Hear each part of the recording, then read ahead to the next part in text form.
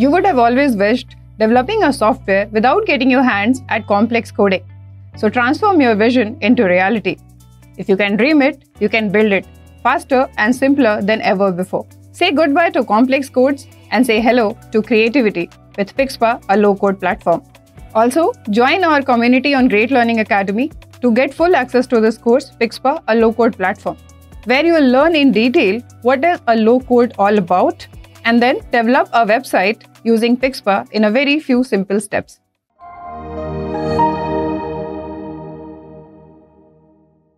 Okay, so let's talk about low-code tools. So before going ahead, I'll tell you what low-code tools are. So low-code tools are the platforms that help you create application or develop a software with minimal coding. When I say minimal coding, that doesn't mean that you don't have to write 100 lines of code. Suppose you are developing an application earlier with native coding or platforms in 1,000 lines. Now you have to write only 50 lines. It's nothing like that. It's like it will require 100 lines, but the other 50 lines might be written by the application or the tool which you are using to develop the software. And you as a programmer or a developer has to only write few lines of code and your application or a software is ready. That is what is minimalistic coding, or I would better phrase it as minimalistic manual coding. And low-code tools are platforms. So what do you mean by platforms here? Platforms I say because these low-code tools could be cloud-based tools. It could be an independent software which you have to install it in your computer to use it. Or it could be a plugin which you have to attach it to any of the IDEs which you are using to write a code for. So that's the reason it can be any of these platforms which I talked about right now. But using these, you have to write very minimal code and you will be able to develop the software within few minutes. How is it possible now?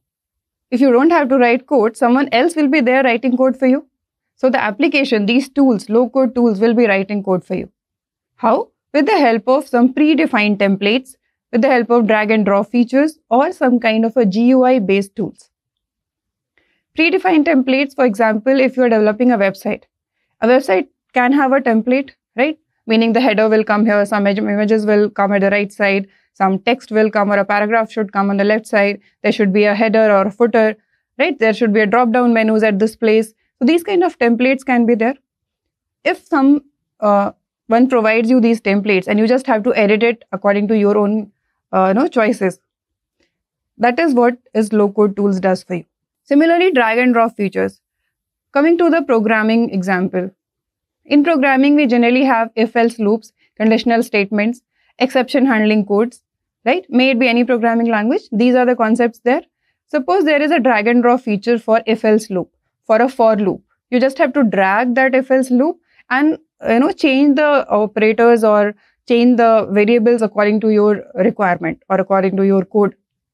So this is what drag and drop feature is.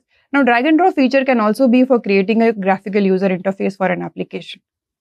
Right? Suppose you have to design a button or design a text box. You just have to drag it onto your drawing panel and just it will create the text box. Meaning it will write down the coding at the back end automatically for creating a text box in the front end.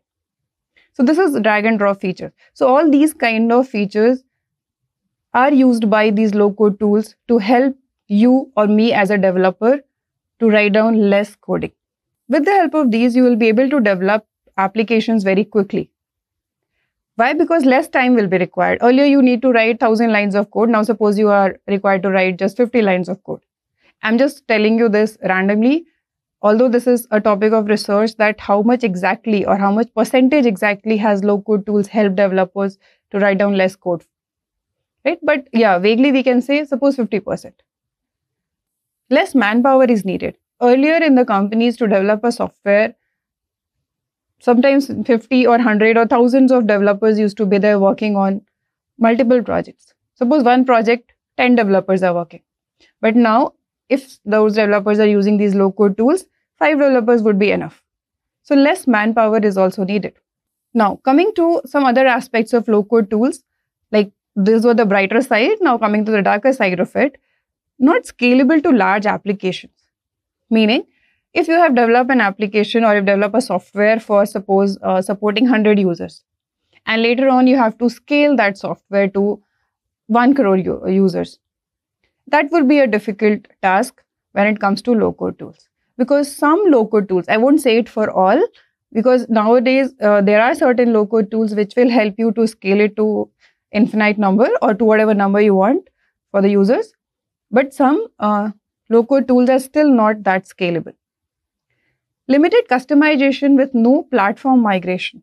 So no platform migration is something you should understand here. That suppose I have developed a website using a low-code tool called Pixpa.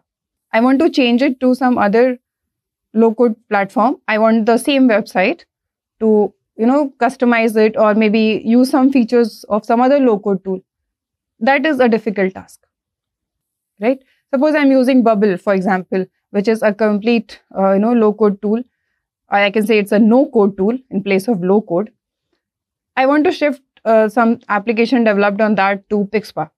It's not possible, right? Because there are different customization, there are different templates, there are different coding done at the backend, which will not be supportive for the applications developed on different tools, different low-code tools, right? And limited customization option is also there. For example, if suppose I have developed a website in Pixpa and there few HTML, CSS codes are written at the backend, but I want to change that HTML code and CSS code completely, something new I want there, that would be restricted. There would be a customization option available, but to a certain extent. Fully customization or full customization basically will not be available to the developer or to the user. Okay, so these are all the aspects about low-code tools. Now let's talk about what is Pixpa. It is also a low-code tool, as I've already mentioned, but we'll try to first understand theoretically what is Pixpa, what are its different features which it provides, what are different pricing plans, and then what are different reasons you should use Pixpa for. Once this is done, then we'll go ahead with the hands-on of creating a website using Pixpa.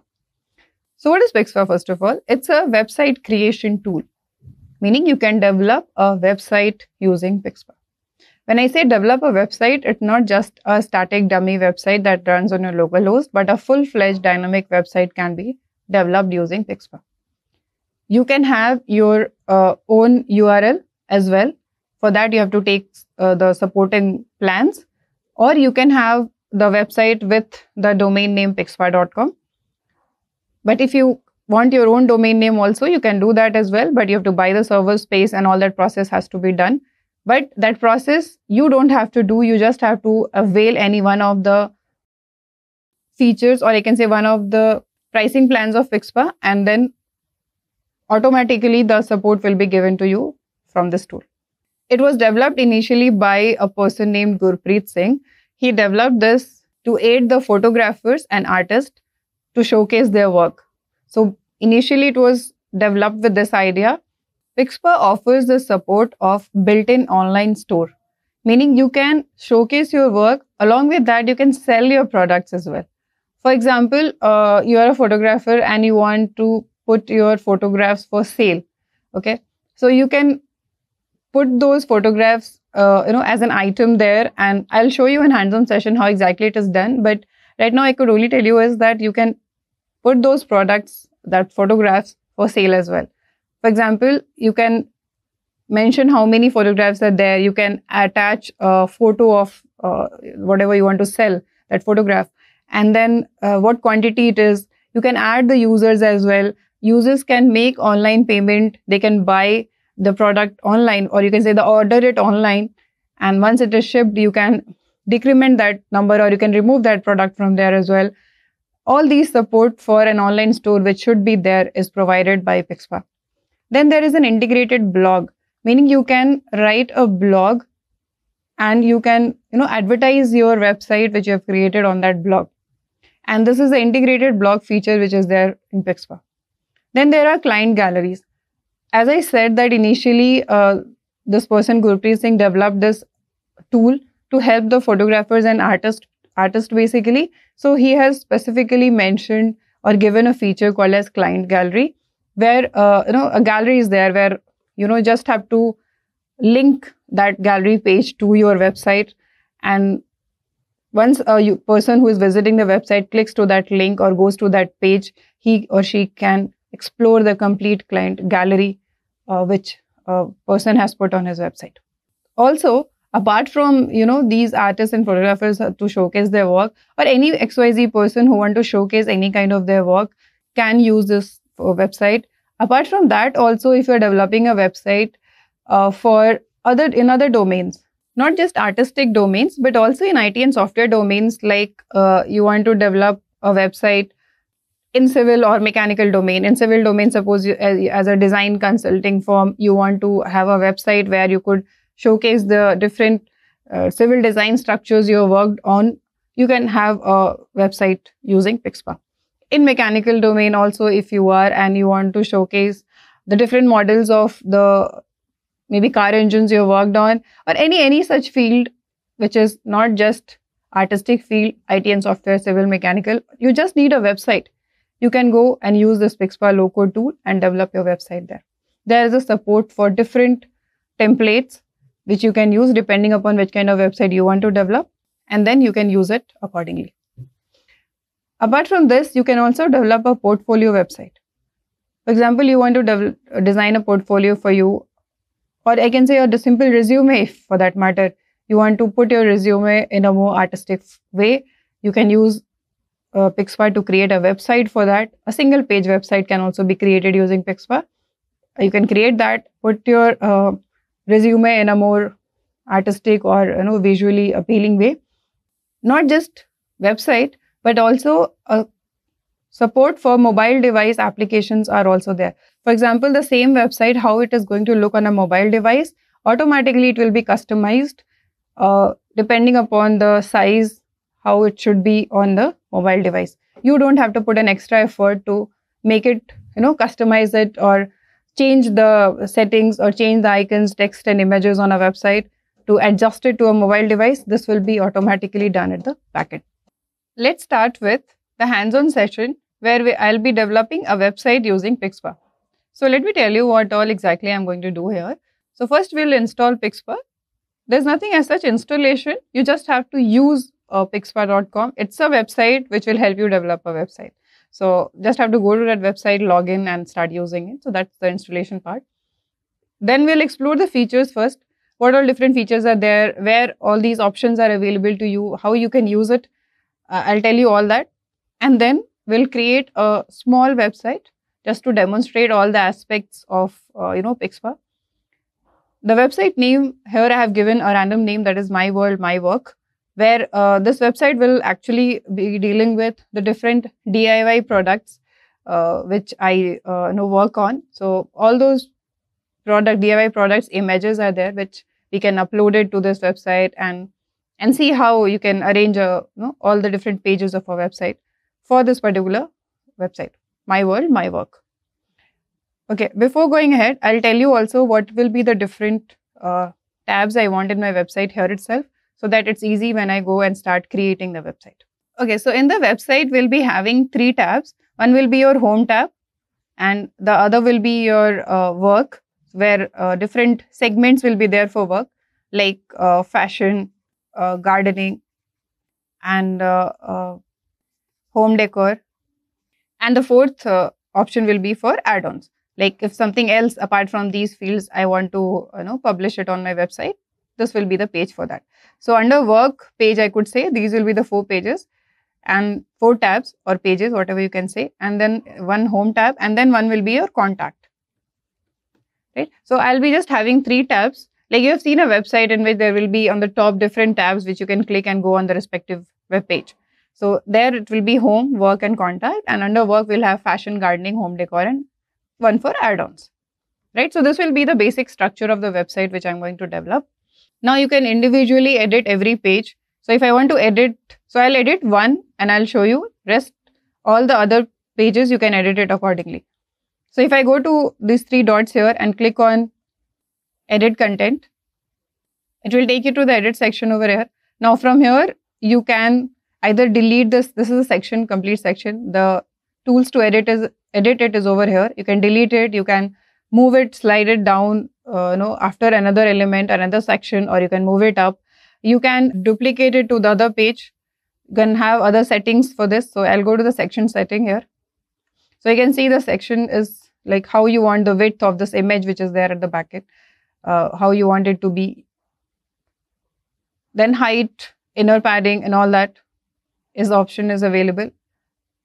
Now, how you want to have the same website on the mobile device, you can click on this and manage section heights on mobile device. If you don't click this checkbox, then it will automatically adjust and will be done. Visibility, everyone, desktop only, mobile app, hidden. Scroll icons you want to be light or dark color.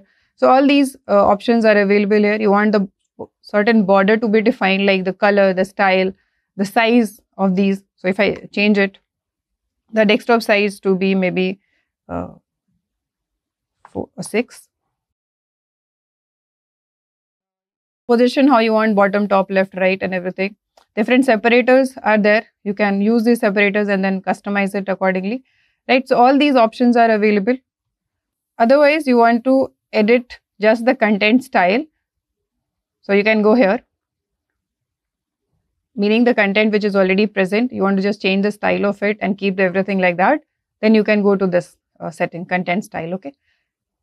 Medium, content width, full width, site width, how you want. So if I'll click on this. Accordingly, you can decide. Alignment, you can see it's left aligned, center aligned or right aligned. So let it be center aligned, it looks good. So position how you want, it's in center right now, you want at the top, you want at the bottom. Depends how you want to organize things. I'll leave it as it is, it's in the center, looks good. Okay, you can change the color of it. Right now the color is white, right? So you can select accordingly how you want. So if you want black color, right now it was selected as white. You can select any other color as well. You can go with red, you can go with whatever color you feel is good. I'll let it be white. Coming to background image, so you can upload a different image if you don't want this. So yeah, I don't want this because it's not fitting to the theme which we have, like my world, my work. So I'll upload a different background image. So I have already kept this images downloaded. So you can just select that particular image from your local machine or laptop. So yeah, it's there. So you can fit it little properly. So you can go to background image, scale and fit you can do, or fit to width you can do. So this looks good, right? Fit to width. Let it be like that. Transparency you want or you don't want. How is that? You can decide that. So I'm letting it be a little transparent. You want to animate the background image. So yeah, checkbox is there. It will animate it according to its own support, like whatever it supports. Animation for the background image is inbuilt there. The coding has been done. You just have to click this radio button. You can specify the alt tag. So alt tag is something like, when there's a slow connection and your website doesn't properly load, and in place of an image, the image cannot load because it's of more pixels or heavier size. Then it displays some text, right? Click to view or image cannot be loaded. That is your alt tag here. You can mention that. So click to view is what I'm going to write. Done. So once you have done the settings, you can save it. Okay. Then there are, you can set the focal points as well on your image. So these are the settings options available through this content style. So you can see publish option is there. You can publish it, your website once it is done. So now tentatively the website is ready. You can customize the other aspects of it on your own and check how the complete website looks by the end of this course. And then you can publish this as well online. But publishing is only available if you take the paid version, as I've already told you. And it will provide you the server space. It will take care of how to host your website onto the server, how it is to be made available to everybody, and how to take space, how to pay there for the server space, and all that will be taken care. You just have to take the appropriate pricing plan. And then you can publish your website online to be visible to everybody. So that was all about how you can create a website using Pixpa.